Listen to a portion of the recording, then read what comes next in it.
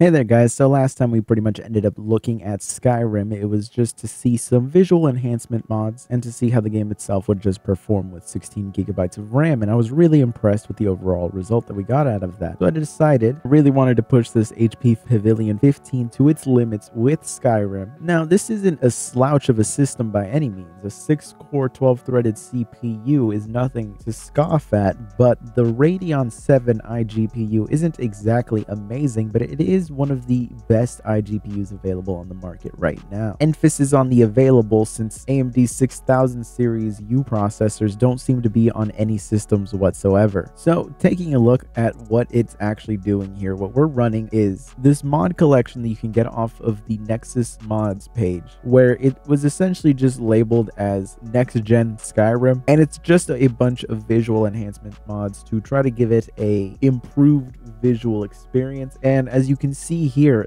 it definitely succeeded at that. We do have an ENB installed, and overall the performance that we're getting here, and keep in mind in game the graphics settings are set to low, but of course we have a bunch of visual enhancement mods on top of that. And even with the settings set like that, visually speaking, this looks great. This looks like what you actually would think Skyrim Special Edition would look like. This feels like a proper remaster. Unfortunately, neither the 15 watt TDP or the 25 watt TDP really manages to salvage this at all. It looks great, it performs terribly. It is completely a rough experience all around here, and I don't really see how we would be able to salvage it here, at least at 1080p, because even if we go all the way up to 30 watts, we see pretty much no meaningful uplifts whatsoever. Okay, well, that's not true. If you pay attention to the 1% lows, they are now within pretty much 2 frames of the averages that we're getting here, which means it is the most consistent. This is going to be the most consistent terrible experience you could possibly ever have. I really just would not recommend even attempting to try this, at least at 1080p. No settings whatsoever are going to get you anything doable. Of course, things change a lot when you drop the resolution down to 720p. The reason for that is that we still keep a lot of the enhancements of the visuals. We have the improved textures, we have the improved lighting, we have just increased detail to everything. We're still running at the low in-game graphics settings, but at 720p we're actually getting a frame rate that is not terrible, and 1% lows that actually aren't awful compared to what our averages are. And if we look at those frame time charts, I mean, considering where we were at before, this is damn near incredible. This essentially means that if you have a handheld device that you could just push 30 watts of power to, like a Steam Deck, imagine if the Steam Deck, you know, if you could just feed a system like that. Hell, even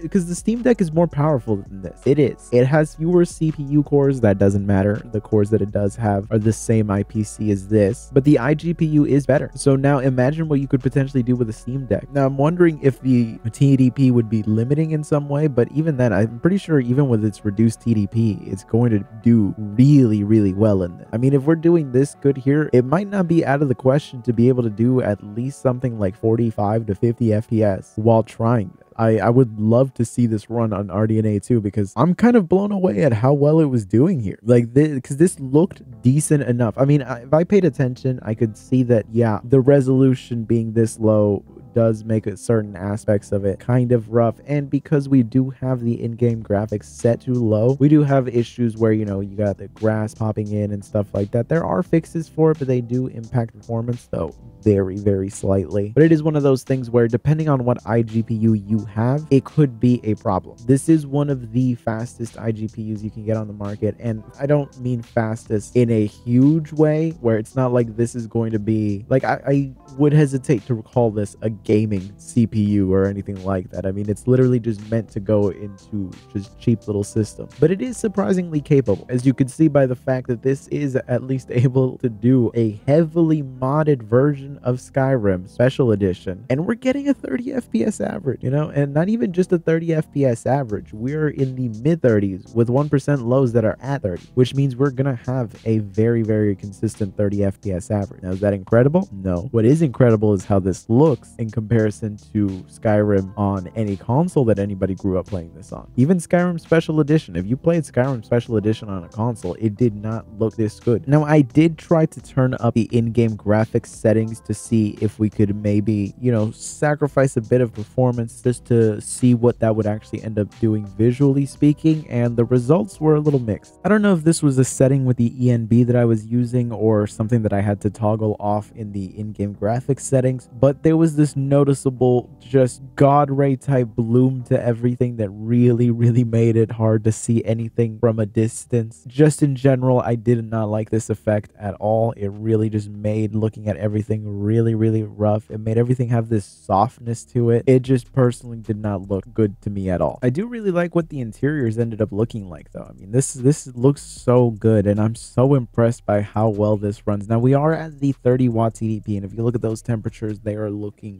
rough. I really don't recommend playing like this, but it is doable. Unfortunately, dropping down the wattage to 25 watts is going to hurt those 1% lows. This is about as good as you can realistically make the experience, but this is also with the medium graphics setting, and I would recommend you just drop those down to low, turn on these visual mods, run at 25 watt TDP, and have a great time. But in general, I'm just blown away that a $500 system can play modded Skyrim like this, because I think there's a lot of people out there that are more than willing to accept 720p to get a amazing Skyrim experience. But anyways, I hope you guys found this video useful or interesting. I've been doing a bit more modding videos. I mean, we've done 2 on Minecraft and 2 on Skyrim already, but it's just one of those things where it's just, oh, and also the one for Fallout New Vegas. But it's just one of those things where I really just enjoy this aspect of it, and it makes the testing aspects really interesting, especially when you could just look back and reflect at what the hardware was around at that time, and just thinking that a cheap little system is able to do this on a already more intense version of Skyrim than what was available when the game first launched, because I mean, this is special edition. But if you found this video useful, be sure to subscribe, and I will see you in the next one.